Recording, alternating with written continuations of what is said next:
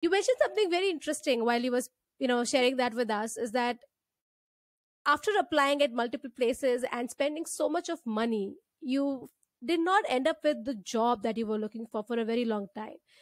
So, a very common scenario, but still very difficult for each one of us to deal with in our own ways.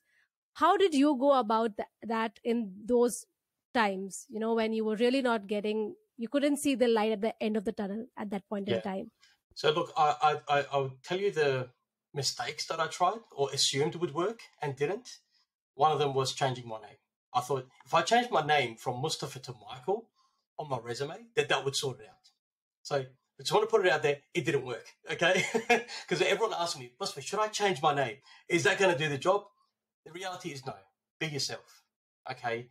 And probably the best advice that I've got from my mentors, both at the time, and even now, and this is now the advice that I give to people, is be yourself.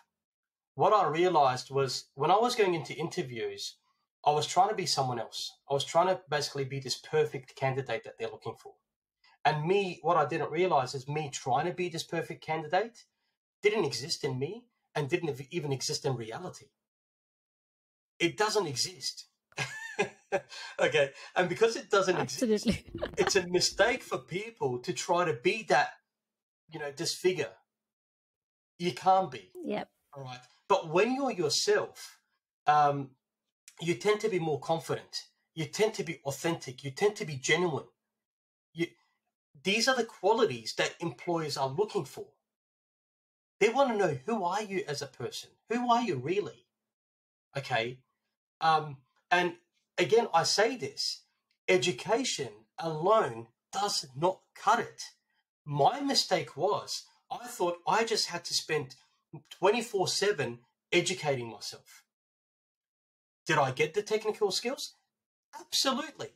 110%.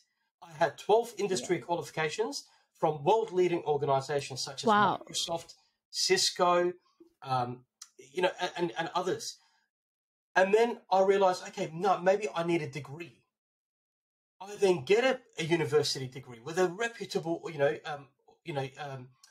university. Mm-hmm. But then I still couldn't get a job, and I was baffled. I said, wow, the universities are telling me that if I was to get this piece of paper that I would get a job, but it was a lie all along. It's actually not true. Okay, I'm sorry to break it, but it's actually not true. And these employability figures that they boast about, 90% employability, I'm sorry, but it's all BS. Because I'll tell you why it's BS. That employability, it doesn't say to you that you've got a job within that field that you graduated in.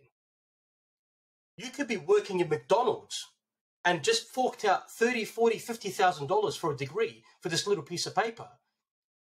As long as you're still working at McDonald's, according to this statistic, you're now employed, and that degree got you that job. Okay, so and I think we need to call this out. I think we need more transparency from the universities, because what I'm seeing is a lot of hardworking people who are getting educated, but they don't know that that's not enough. So you need people skills, and that I did not have. I didn't actually have that. I wasn't as confident as I am today.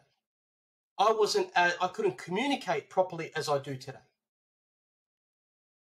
But once I realized what I needed to develop properly, okay, and my best advice here is, if you don't know what you need to work on, get yourself a mentor.